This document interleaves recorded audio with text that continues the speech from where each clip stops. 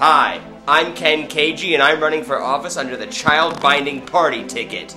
It's a real party. If elected to office, my first and probably only piece of legislation will ensure the tying up and binding of children ages 7 to 15. Now hear me out. Tying up your children is good. You know where they are at all times so they can't get into any trouble. Don't you wish you were tied up as a kid? I know I do.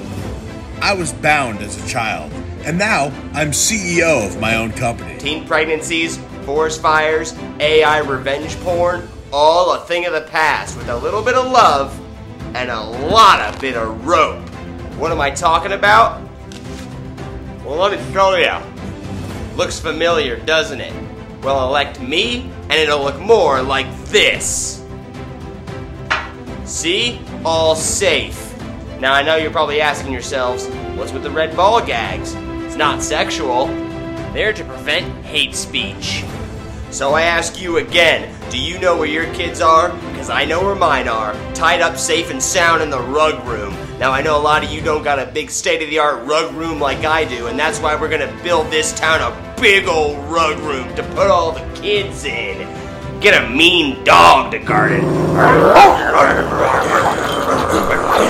Ban TikTok? Don't do that. TikTok's fun. What, because of the child predators? Why don't you try binding the kids' hands behind their back so they can't get their phones in the first place to attract those child predators? You ever think about that?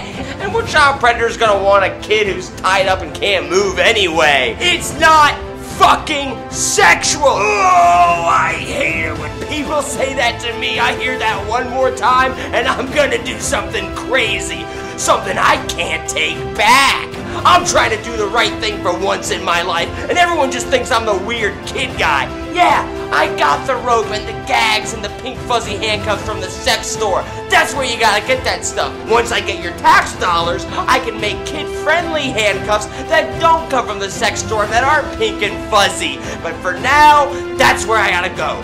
That's where they are. At the sex store. Oh, and remember when I said I had my kids tied up in the rug room? I lied. Me and my wife don't have kids. Not because there's anything wrong with her, or because we think adopting is gross, but because we promised we were not gonna have kids until we get all of this on the books. But I wasn't lying about the rug room. Vote Ken Kagi for Boone County Alderman. Tie him up!